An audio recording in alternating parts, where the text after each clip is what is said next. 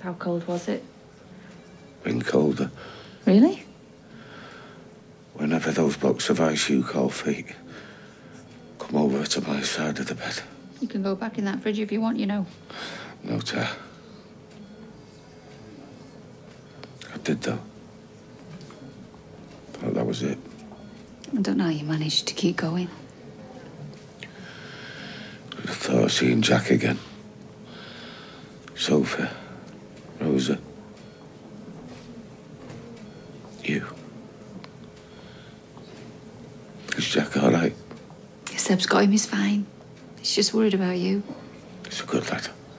And because of me, he nearly lost his dad. How'd you work that out? If I just told the cops what I had on Ray. You're the one who saved us. Well, you maybe, but Debbie was just right place, right time. How do you mean? Well, if I hadn't been looking for you, well, nobody would have found her because nobody would have cared. Perhaps. It doesn't matter what she's done before. She's my sister.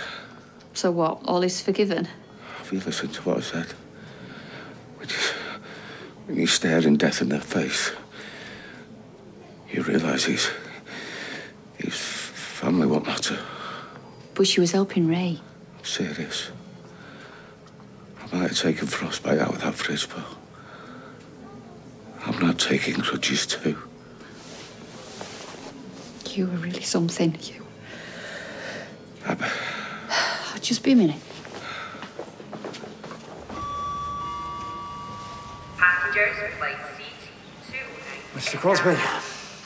Yeah, go on then. I think I've got time for another one. Raymond Crosby. Crosby? I'm afraid you've got the wrong fella. Raymond Crosby, I'm arresting you on suspicion of false imprisonment and attempted murder. You don't have to say anything, but it may harm your defence if you do not mention when questioned something which you later rely on in court. Anything you do say may be given evidence.